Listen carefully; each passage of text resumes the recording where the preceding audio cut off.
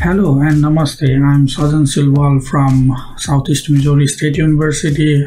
I'm working here as an assistant professor since 2017. This past year, due to the COVID, our lectures and lab went online and we had to come up with new ideas to cover up lab virtually. With no knowledge of coding, this virtual lab creation has been tough. So I went to the simple PowerPoint to do animations.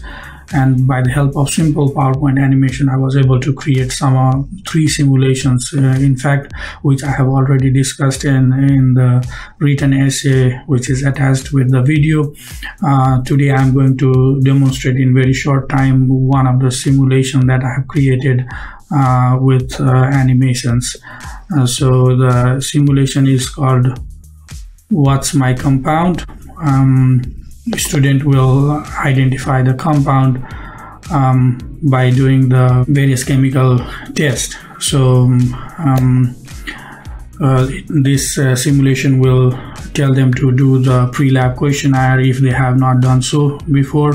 So they can go to the link and then do the pre-lab questionnaire, and then after that they have to print out the handout that has been provided, and then with the choosing their favorite color, that favorite color would allow them to choose different unknown compound. Let's say if their favorite color is red, then they would go to red and they will get one set of unknown compound. If they choose the wrong color, then here they can click to go back to the initial slide and choose a different color, so they can go to various unknown compounds. So let's say they went to blue and then they selected blue, and the first unknown compound will show up. And they do various chemical changes. I'll just show some of the tests. They have cool animations in my test. So the first is they will note down the sample number.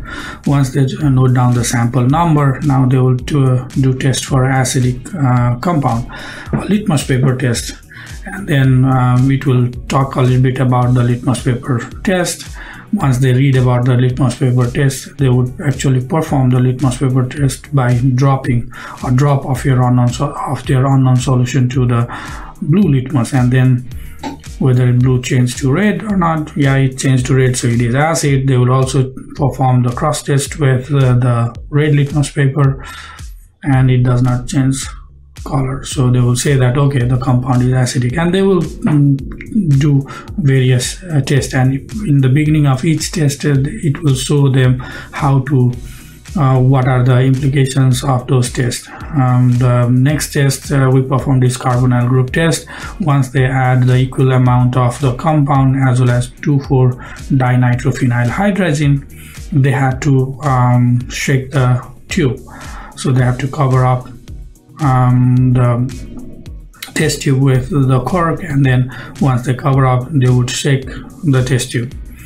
And with the mouse click, they would say that was a cool animation, though since it has to be done step by step, it took a lot of time to create those type of animations in those tests.